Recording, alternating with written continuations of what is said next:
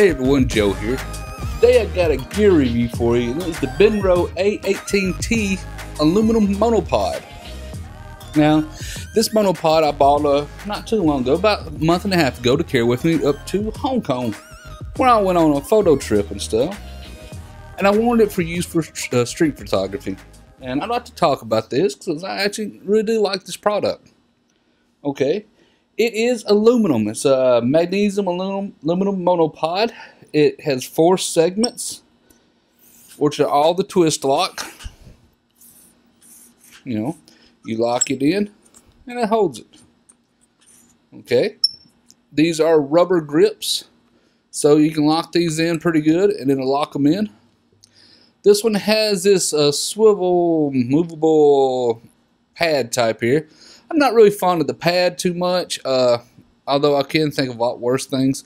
It does seem to work fairly okay. I wished it was a little more rubbery for slicker surfaces. But, however, like on these Benros, you can actually remove it if you don't like it and replace it with anything else you want. So you're not stuck with it. Okay, it's got a nice foam pad grip up here with Benro written on it.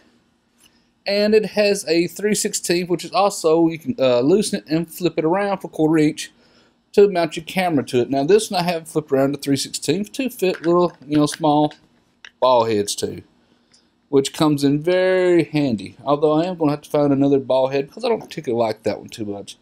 That one, I think, ball head I have there is a Dolica Proline B100. It's about as cheap as you can get. I want to find a nicer aluminum one that's a little bit lighter. Anyway, so you can put your camera on it, or you can mount a ball head, and I do think that even Benro makes mounting plates for these. They'll have a little bit lower profile than having a huge ball head, so I may be looking into that pretty soon also. It has a nice little strap right here to hold it. It's actually fairly light, weighs 1.65 pounds. And it fully extends out to I think 5.25 feet, so it gets on there pretty good. I'm 4'6", so I think I'm 4'6". No, I actually am taller than that. I'm thinking 5'6". Excuse me. So it gets about a head high with me, is what I was trying to get at. But so I said, it is lightweight, very travel friendly. Enjoy using it. Like I said though, when I was out doing street photography, I realized, taking this, screwing it on and off your camera, and come up big hassle. And monopod's supposed to be, to help, relieve hassle of having a tripod. So I recommend getting the adapter plate for it. What else can I think about this one? Other than I really have enjoyed using it. And if you're interested in this, check out my Amazon affiliate link down the bottom. I'm now set up to be affiliate of Amazon. So if you're interested in any of the products I talk about in my gear reviews or previews and stuff, check out the links. It doesn't cost you any extra, but Amazon gives me a little bit of kickback. So it kind of helps me support the channel and bring in more products and stuff to review. So it's, kind of helps us both out. And like I said, I really enjoy using this. These locks hold very, very nice.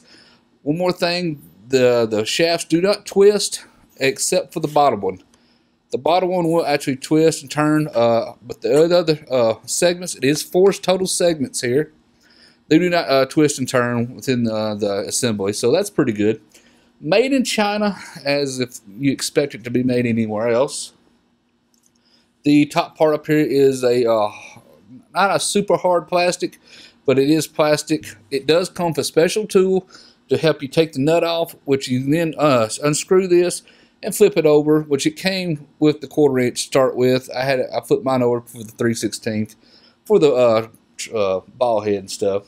So like I said, I really like this. If you like it, check out the affiliate link if you don't mind, please.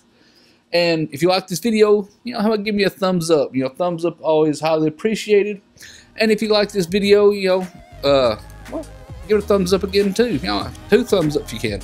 But anyway, if you ain't or not a subscriber, please take the time to subscribe. Subscribing is free. It's for you and lets you know when I release more videos. And as always, everyone, thank you for watching.